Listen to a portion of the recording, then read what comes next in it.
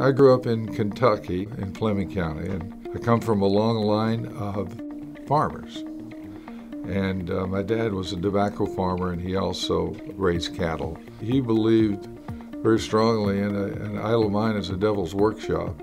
So he kept me. I was driving a tractor and working during the summers and on weekends full-time and after schools. And he kept me busy from the age of 9 on. Because I love farm people, I love the farm, and I still do. But I don't have any desire to, it's hard work. I don't see how people do it. I left home on my own. I wasn't kicked out or anything. When I was 18, got married when I was 18. And the only place I could afford to go, because I had to work my way through school, and at that time my wife and I, so I went to Morehead State University, which was about 35 miles from Flemingsburg. It's the closest school. When I started going to school, I worked as a part-time cook in a restaurant. I was really a dishwasher. Part-time janitorial staff, and I had with a crew of guys that worked at the football stadium, at Allen's IGA, bagging groceries. I guess the second part of my freshman year, they let me teach the labs for chemistry, for freshman chemistry. The professors knew I wanted to go to graduate school, and at the time, Iowa State paid the best stipend. At the time, it was ranked really high. I think overall 5th in the nation or something. So for these reasons, I felt like it would be a good school to go to. It wasn't until I got in college that I realized that if I want to learn more about what things are made of, that chemists were the ones that specialized in that kind of work.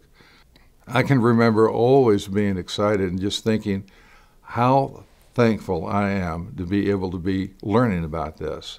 And I had that feeling in college. I remember the year that I got to take all chemistry classes. I loved it. And then when I got in graduate school, that's what I focused on, of course, was chemistry. So it was like, this is too good to be true.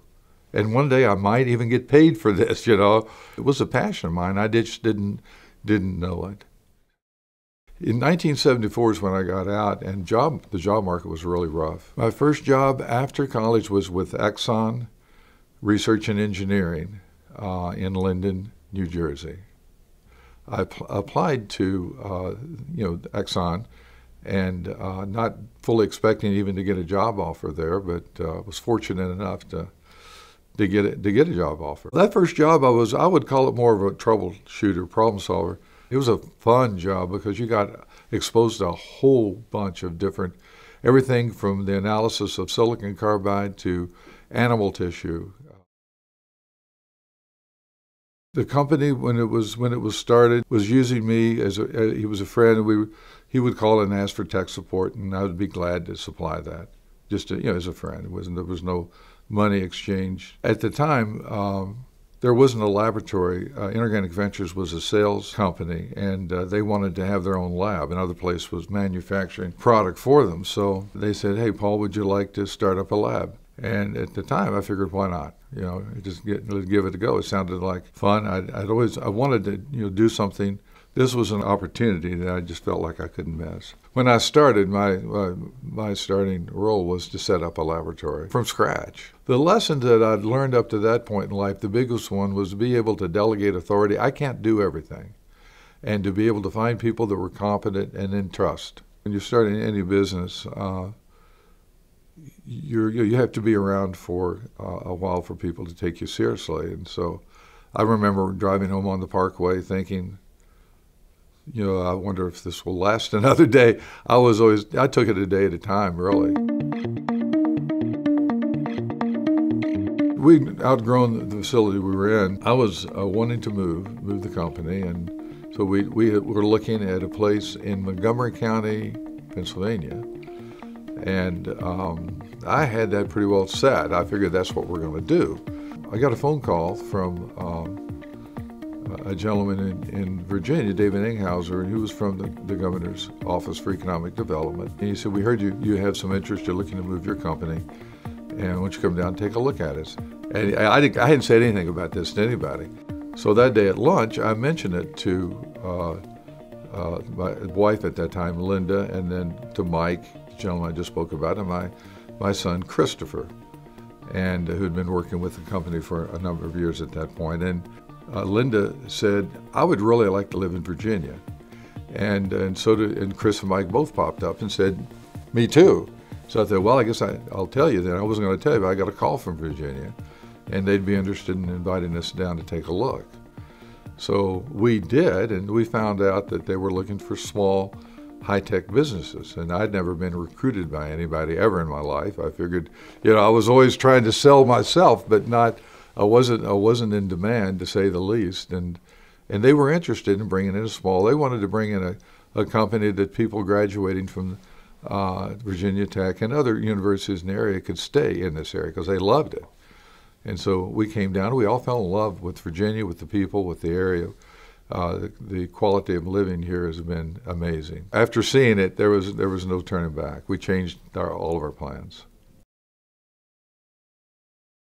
It's the people, they make it happen. It certainly is nothing that I've done. Other people have done this and have made it all work together. If there's ever a complaint on our product, I get I used to get just totally upset because I would take it personally, like, what did I do wrong? I want to make this right. Everybody's gotten on board with that. I think they can believe in that because we're not emphasizing the bottom line here. We know that we have to make enough money to stay in business, but we're not pushing that. We're not looking to sell the company, and they know that. We care about them, and we were doing things like health insurance before we had to. I mean, that was something we wanted to do. Why wouldn't we want to do things like that, and so on? These are great people. They deserve the best. I can't give them what they deserve, but I can try my best. This is about all of us as a team. That's why I can't really say I've done much of anything. It has been genuinely a team effort with a lot of people who are engaged in body, mind, and spirit in doing the right things and believe in that. There's a place for us. Every industry involves decisions to be made, and now we are making them with chemical tests. You take 10 people, they're all going to be, most of the ones are smart, they're going to be gifted, they're going to have different gifts and different talents, but in chemistry you have to have a passion for it. The combination of passion as well as a person's willingness to stick with something. Because I don't think about it personally as a great chemist, but I've been a very stubborn one. This whole experience of doing what I've done has been just a tremendous ride. It has been an exciting time for me. I don't know where it's going to wind up, but that's one of the parts I love about it, because you just don't know. Any day could be your last. Well, that can make you worry, or it can make you excited about it and focus on enjoying the day that you've got. No regrets, really. I feel like I've just been very fortunate.